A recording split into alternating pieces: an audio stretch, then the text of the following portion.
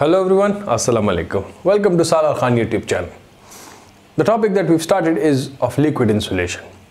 In the very first video we saw a little introduction and the essential properties required for any liquid to be used as an insulation. In the next video, which is the previous one, we saw the mechanisms of breakdown that could be possible, and those were basically 3 in number. In this particular video, let's have a little general discussion on the transformer oil. In the gas, while we were studying the gas insulation, so we studied it through the application of a circuit breaker. Over here in the liquid insulation, the most common example of a liquid insulation and the most common application is what? It is a transformer oil. So this would just be a general video just talking about a transformer and transformer oil. Right? Yes. So we saw in the previous video, I told you that the dielectric strength of a transformer oil is 15 kilovolts per millimeter, or if you write it in per centimeter, so this is 150 kilovolt per centimeter. These are RMS values, right? Yes. Now what do you have is you have the routine maintenance of a transformer after 6 months generally, or yearly. Generally they do what when the season ends, the summer season when it ends, so they do the maintenance. So what do you have is you check for the dielectric strength. And how is it checked? So it has got a test cell where you have 2 electrodes and the liquid insulation is placed between them. The electrodes may be spherical or maybe this sort of a Rogowski profile. A potential difference is applied, which is increased generally at a rate of 1 kilovolt per second. Normally 1 kilovolt per second rate it is increased, right? And the distance or the spacing between these 2 electrodes D, this is generally 2.5 millimeter or it is 5 millimeter. So how do you calculate the dielectric strength then? The dielectric strength is calculated by finding the voltage, the breakover voltage we break down over the distance D. And breakover voltage is that voltage at which your spark occurs. The breakdown has occurred. And D is this distance. Generally we place a 0.97 factor, which is a non-uniformity factor over here. Fine? Yes. Let's say you have got your dielectric strength to be 13 kilovolt per millimeter. 13 kilovolt per millimeter. So the thing is that you can use it, but you have to think before. I told you in the previous video there is a limit which is 10 kilovolt per millimeter. The limit is what? The limit is 10 kilovolt per millimeter. If the dielectric strength happens to be greater than 10, then what do you have is you can use it. Whereas if this happens to be less than 10, you discard it. Greater than 10, still you can enhance it a little. Right? Yes. Greater than 10, you can enhance it a little. And how do you do it? You drain that oil.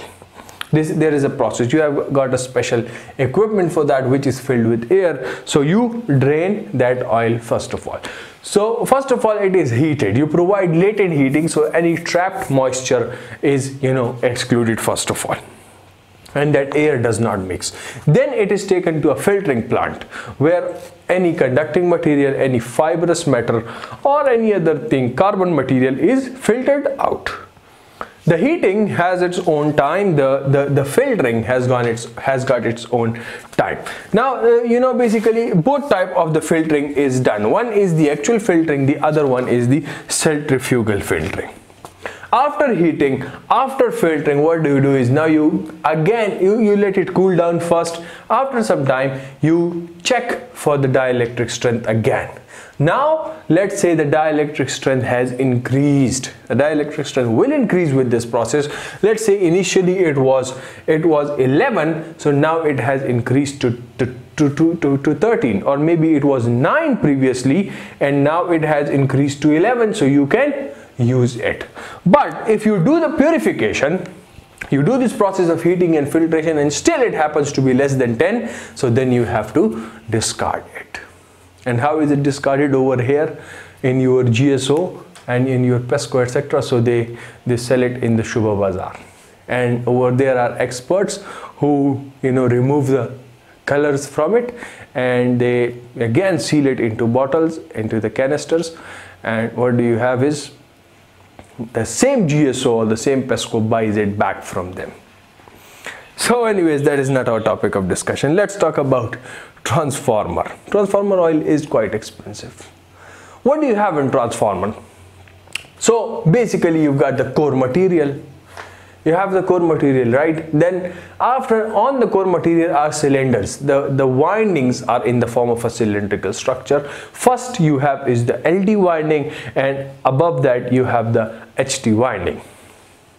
In between them wooden spacers are placed. Why wooden spacers? So that it does not degrade in oil.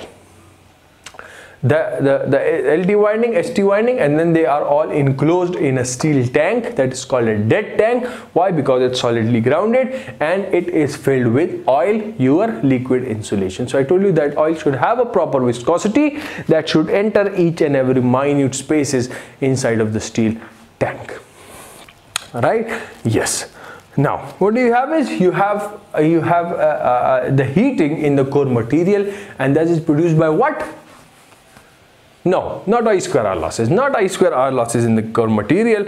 In the core material you have eddy current losses which are responsible for heating, right?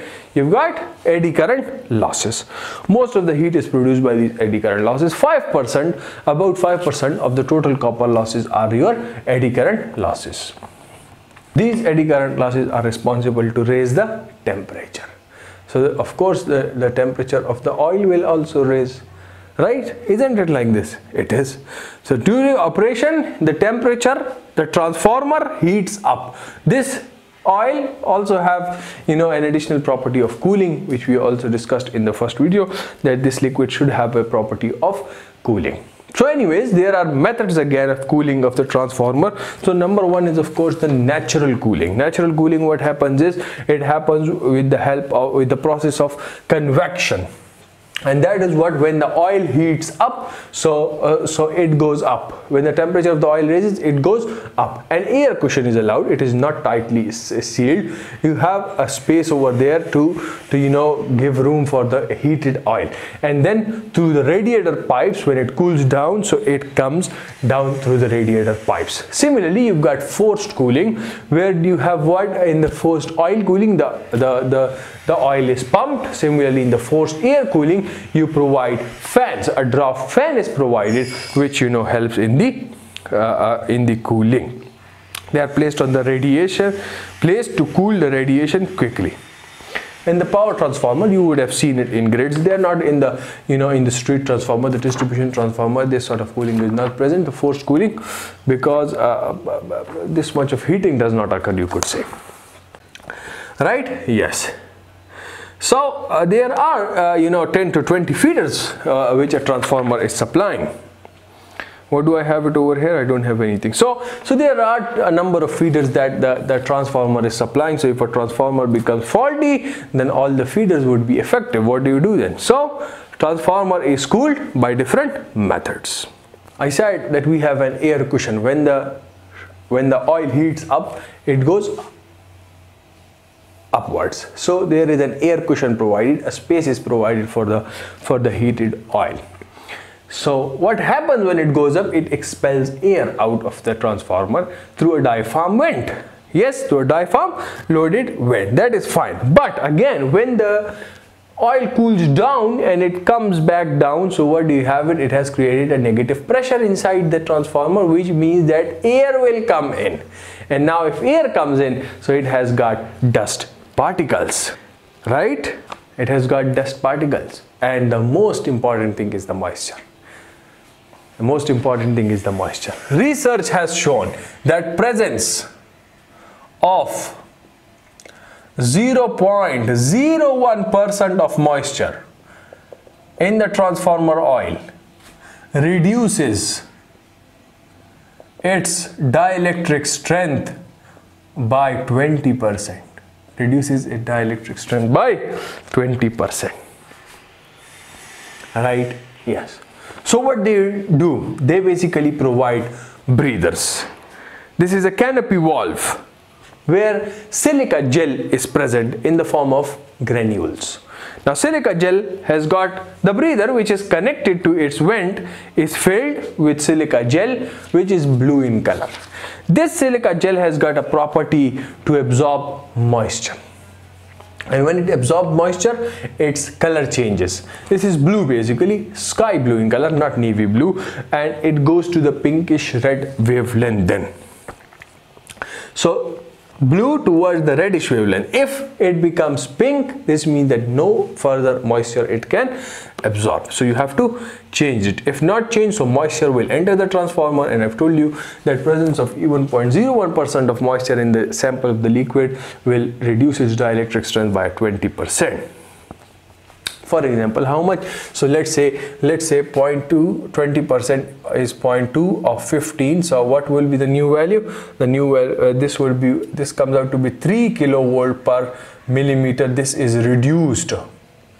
So which means what? That the new strength would be 15 minus 3 would be a 12 kilovolt per millimeter just by the presence of 0.01% of a moisture. This much it has reduced, right? So this is not a good news.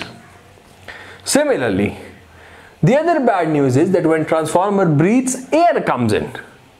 Moisture is in the air, so air also comes in. What happens is air contains oxygen which produces oxidation. Oxygen will produce oxidation. Transformer oil, I told you the chemical composition is that it basically are hydrocarbons, so this will contain carbon and hydrogen. Sulfur is also present, but that is in a very little amount. Carbon-carbon bond is a very strong bond, but when the transformer oil heats up, what do you have? Hydrogen is evolved as a gas. Hydrogen is evolved as a gas, and the point from which it has left is highly vulnerable for oxygen to attack. Wherever oxygen sees a double bond, it attacks over there. So I told you the carbon-carbon is a strong bond. Hydrogen is evolved as a gas when the temperature rises, and what happens is now oxygen has got a point to attack on, and it produces what is called oxidation. Secondly, when the temperature of the oil is high enough, carbon settles down because it is heavy, so it forms some sort of a sludge, right? So oxygen comes from outside, moisture comes from outside, hydrogen is evolved, carbon has settled down, so you know this is a problem, right? Yes, this is called a glue, not that sticky glue. This is some type of a waste called when you mix oil in water and you mix it for some, so what do you have? That thing is called a glue. So this sludge that is formed, the carbon that has settled down, what does it do is this will block the radiator pipes, the inlet and the outlet pipes. Transformer piping, which is used through which the oil circulates, so it will block it, right? The inlets and outlets, so there is no more circulation. So what will happen? The transformer will overheat. So if precautionary measures are not taken, this moisture and this oxygen will do what? They will degrade your transformer oil. The properties will not remain the same. The transformer heats up because of the sludge formation. The dielectric strength is reduced based on how much moisture it has absorbed. Oxidation reduces the transformer oil. So all these things cause the transformer oil to age. So that is why the routine maintenance is carried out, especially in the power transformers in the grid, and not carried out in the distribution transformer, the local distribution transformer. In that it may also happen due to overloads, and what happens is that there is a flashover between the HT winding and the tank in the distribution local transformers. Okay, now we have a system in the transformer which is what? That when this oil, which is very expensive, and it is an important insulation over here. So when this overheats, we've got a relay called the Buckles relay, which gives us an alarm. It has got two floating contacts, two floats and contacts which bridges, and it gives an alarm. So basically I talked about that air cushion, and when it overheats, so that basically, then you also have the buckles relay, which gives you an alarm. So it has basically two contexts. On the first one, when the temperature reaches to a plus 65 degrees, so what happens is it gives you an alarm. At a plus 65 degrees, it gives you an alarm. So what happens is the SSO is awakened, and he will do whatever is necessary. He may turn on the forced cooling, air draft fans or whatever, right? Similarly, he may trip some feeder, whatever he has to do. But if still not controlled, if the temperature reaches a plus 80 degrees, then it does what? Then the buckles relay operates, and it trips the circuit. It operates the circuit breaker, and it trips the transformer. So this is the working of a buckles relay in the transformer. First, it will give you an alarm on a plus 65, and at a plus 80, it will do the tripping. In the first alarm, what you do is you do not do the direct tripping. On the first alarm, you can do what? You can turn on the forced cooling. You know, the forced cooling, we've got a problem over here is that there is no proper cooling because the fans have aged. They are old enough. Their RPMs are not the same. You don't go for proper maintenance. And then the thing is that you have got dust, very much dust over here. So that is why, you know, this is not an effective way. Right? The second one is that you can, you know, spray water directly through the pipes. They do it over here. And then the third is that you go for load shedding.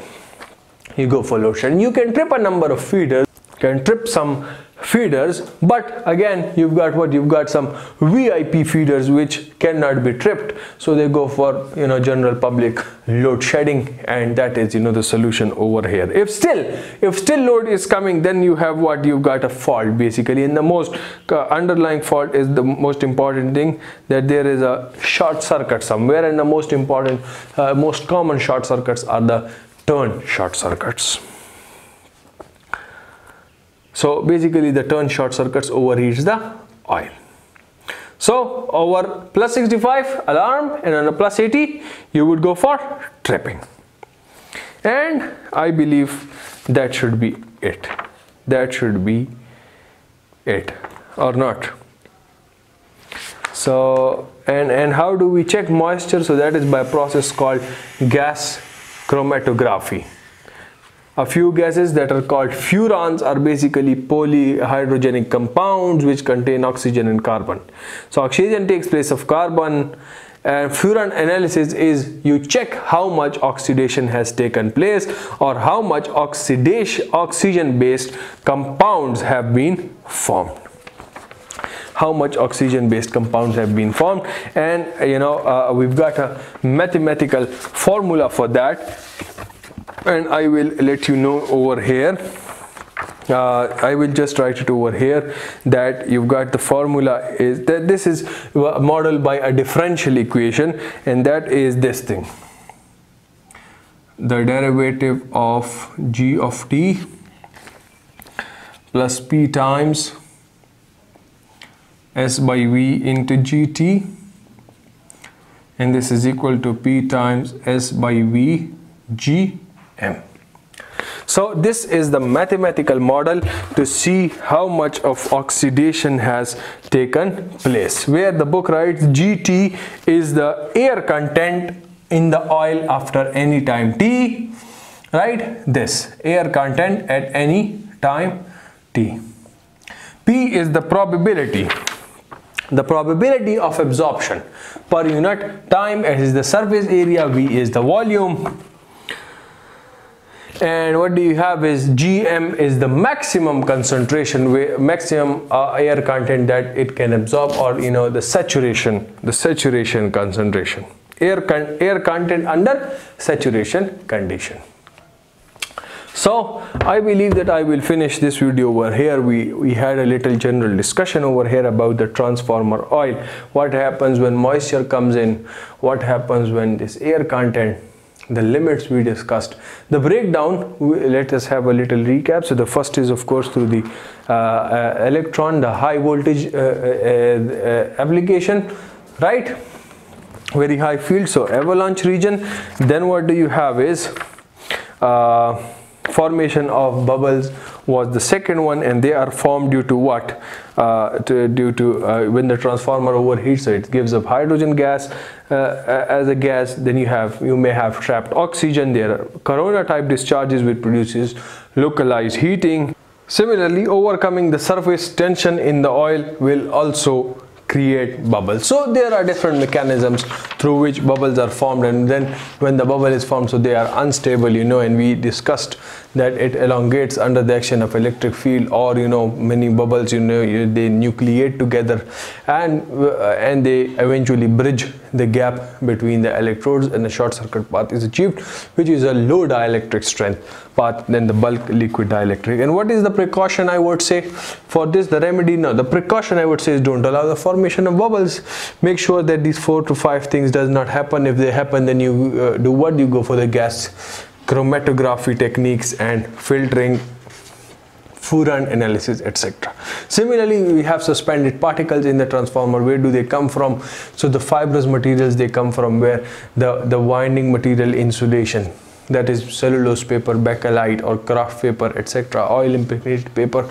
So from their wear and tear, etc., as the time goes on, so fibrous materials start coming from that. Similarly, the wear and tear of the metallic tank, the metallic container, so conducting particles come from there, and these particles get polarized under the action of electric field, and what happens is they cling to the electrodes.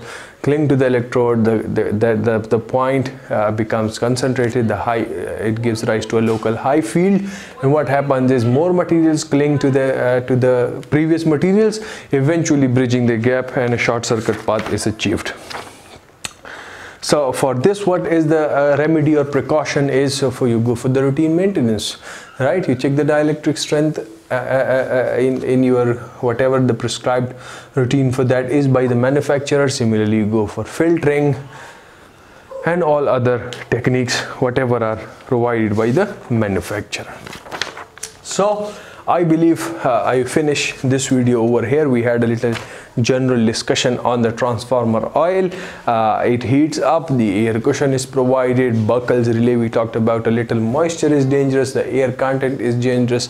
The breakdown we've already seen in the previous video. The cooling of a transformer through the radiators, pipes, natural cooling, forced cooling, whatever it is. I will see in the next video, maybe we have a number of numerical examples based on these, just simple one, or I'll just go directly to the solid insulation. Anyways, till the next video, take care of yourselves, everyone around you. Do remember me in your prayers, do subscribe to the channel. Goodbye.